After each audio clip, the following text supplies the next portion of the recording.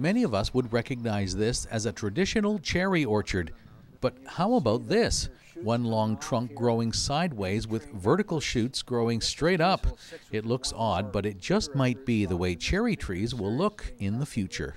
You can see the fruit along the wall. The idea is to develop a pedestrian orchard that you can walk in and try and harvest a lot of it from the ground or from a small platform. And with a closer spacing, of course, you can get more yield, greater yield off the same unit of land. This is an ambrosia block. Jerry Nielsen is a research scientist at the Pacific Agri-Food's Research Centre in Summerland.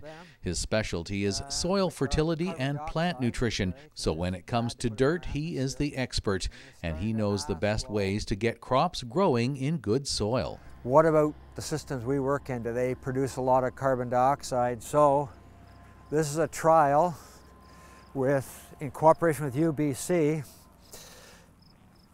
And this hairdryer here is it's got a lot of sensors in there to tell what the moisture is doing, but that automatically closes and you're measuring the amount of gas that's coming off that, and we've been keeping track of that.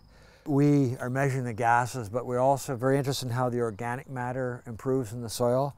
And then there's people out here looking at the microorganisms in the soil. Is a part that in the long-term health of the soil you want to sustain your production. And results don't happen overnight.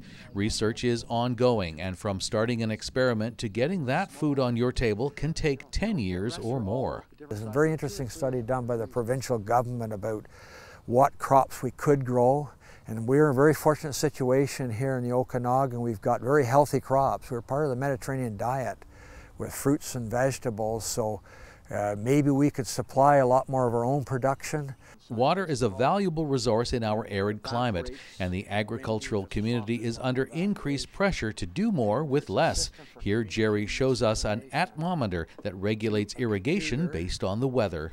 Calculates how much water to apply, and so as a result you have a continual fluctuation in the amount of water you put on.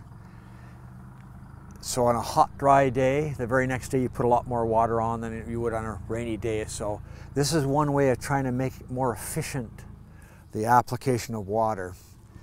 The other thing that we have with these automated systems is that we have a way of applying soluble fertilizer. You can see in here we've mixed up the fertilizer we want in here. We're always looking to tweak the system to make it better. The white behind these apples isn't snow. They're white plastic sheets meant to reflect light into the trees. It's another experiment going on here. It's not known at this stage how far we'll have to go in justifying all these things in agriculture, because I think food is still pretty important production, and we can do it better, maybe with lower carbon inputs, and I would say that's a good thing to do.